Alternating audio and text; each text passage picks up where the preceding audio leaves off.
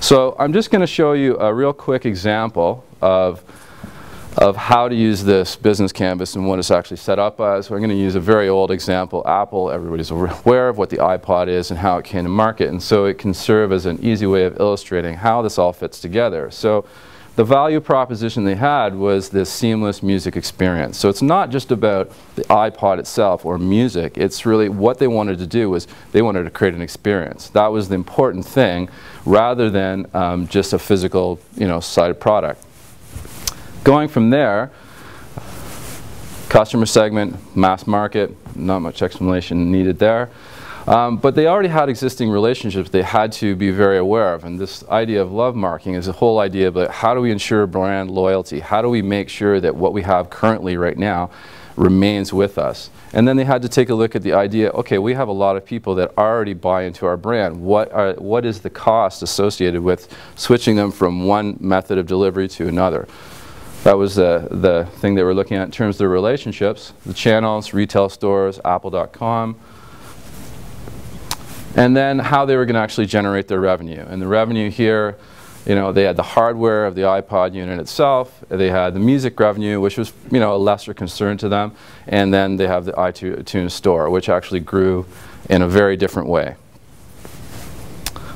On the other side, they had to have key partnerships with the record labels. If the labels didn't buy into this, this whole entire venture would have fallen flat on its face.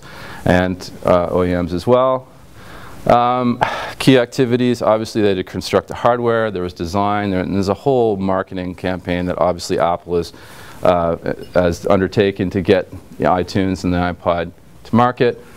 Key resources, people, the brand themselves, hardware and software, and then the cost structure itself, right? So they have cost structure of the people and the staff that have to maintain, marketing, manufacturing, sales, right? So you can see how the relationship of the business model canvas is very straightforward and simple to think about what I'm actually trying to do, and then I can map it through this whole entire system. Another really quick example, using a gaming company. So what I wanted to show here is the real power of the business canvas is that I can now explore different kinds of valuations for my company in a really easy way. So if I was ultimately a gaming company and what I was concerned with is I want to present, let's say, a gaming experience, and this is the most important thing, I could take a step back and say, well, what about something else? Something like a personal service. Do we want to have some connection to the primary gaming relationships that we already have?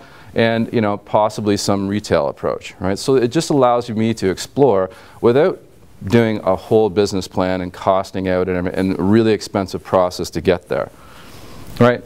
So in the same thing, based on those same relationships, I can say, okay, well, if I'm looking at the gaming experience, the most important age or customer segment they're looking is this age group. But if I start to go through my other value propositions, I can see that I can maybe expand what my customer segments are to include different groups and maybe generate revenue in different ways. All right?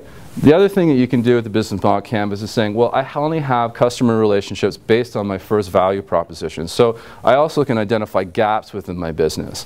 So that if I have, all right, but my model does not account for the existing relationship with retail partners, what am I going to do about that? And how would I actually build that out?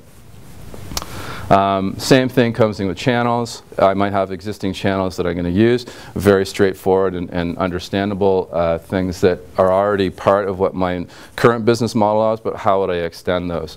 And the same with the revenue schemes, right? So now we're going to include things like subscription or fee-for-service basis. How would that affect what I need within my business? Are we prepared for it? Is this something that we actually want to incorporate into our business? All right, on the other side, again, all right, so because we're in the gaming community, or say iTunes was our primary deliverer, that's our partnership that we have to maintain. It may exist, may not exist, and you can start to build these things out. Same with key resources, and finally the cost structures to take a look at. So the whole idea, I just wanted to point out that the business model canvas gives you a lot of flexibility to explore a lot of things and see them all in the same place. So instead of doing independent plans for each of them, I could see in the relationships that I have between one value proposition and others, are there gaps within my business? Does this make sense for us to actually pursue as actual activities that our business would take on? All right. So from the use of the business model canvas, there are a lot of patterns that exist within the business world, and we can take a look at what would happen if I have my existing model and I applied some of these patterns. So let's say that I am a gaming company and I want to unbundle what my services do, right? So instead of just doing product generation, I want to do this plus something else. Well, that's the idea of unbundling. Freemium model, is there a way that we can offer something free to our customer base and have them respond and then come in the back door and allow them to upgrade their services? So, you know, there's a lot of different patterns, and there's ways, again, to explore how our business might respond either presently or in the future if we looked at these different ideas about how our models are going to fit together. So the freemium model is just, you know, one of these patterns that I wanted to identify. Using YouTube as a really easy example, what their primary concern was putting videos out there. It's a free idea, except, you know, and so this gets a number of customers. It gets attached to what their brand is and what their offer is, and then they actually generate revenue based on the advertising and other things. And it's a common pattern that's used. I mean, Skype uses it. Other ones, lots of other businesses do. But it's a very easy way to say, if I took this pattern and I actually plunked it over top of what my current business model is, how would my business respond? All right. I just wanted to show you some of the examples. The nice thing about the way that the business canvas comes about, it's not static. It's a very fluid way of communicating to whoever my current stakeholders are, whether it's internal within my business or external. So, you know, using graphic representations, color coding so I can show how the relationships between my value propositions would actually work.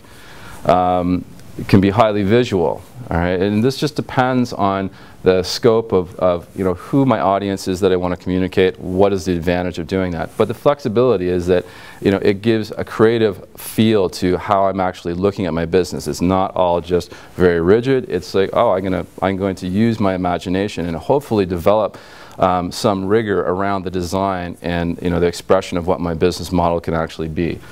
So one of the most, this is the, I'll bring up the references, but this is the iPad app that, that you can download, and I'll go through the toolbox at the end. But one of the most important things about the way that the business model canvas can be used is really in a collaborative approach. It's nothing more than, I have these relationships, I have a whole bunch of stickies, and, you know, a group of us can come together and we communicate through, okay, we can move around these different pieces. Does this actually meet with what our business is? And it's a very interactive and iterative approach, right? So, you know, this is really the most common use for the business model canvas. I can take it away in isolation, and hopefully I can build out my perfect model and everything will be fine. But realistically, you're going to do it within a group, and you want to communicate back to that group how this, you know, this whole process came about. You might learn some interesting things, but having these different perspectives on what one common communication piece is really the advantage of moving forward with, you know, this business model generation.